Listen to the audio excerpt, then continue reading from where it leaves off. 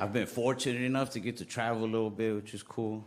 I took a $25 bus ride from Dallas to Houston one time. It's like a 4-hour drive. I remember thinking, man, $25 and they take you to a whole other city? That's a great deal. Then the driver started screaming at us. I started to understand the pricing a little more. He was like, 2 things before we get going on this drive. I want to make very clear. 1, there's no smoking of any kind on my bus. Do not smoke. I don't care who you are. No smoking. I was like, all right.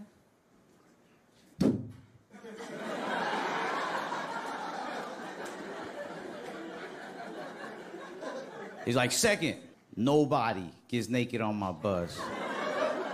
That's when I was like, I overpaid for this trip.